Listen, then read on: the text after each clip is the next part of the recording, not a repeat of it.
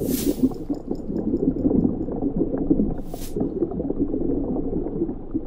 sponges are animals which neither have a central nervous system or a brain.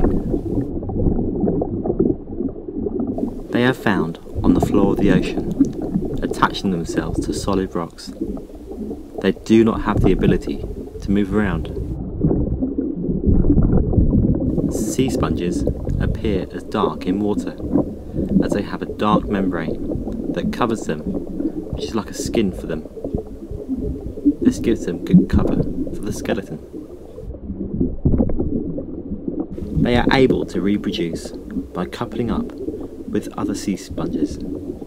A male sperm is ejected by the male and is caught by the female, and the fertilization of her eggs begins. When they are ready, tiny larvae are ejected and they settle on the ocean floor and will grow into sea sponges.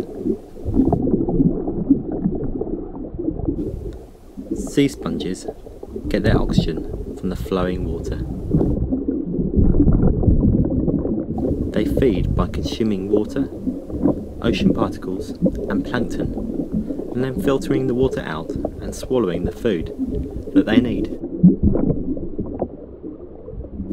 Around the world, there are around 5,000 species of sea sponge that exist. They have amazing powers of regeneration and have the ability to reform parts of the bodies that get broken off.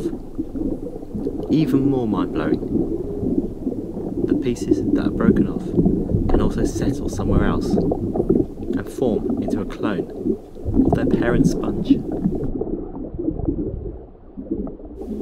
When they are harvested, those collecting them leave the roots intact so that they can regenerate and grow back to the original form.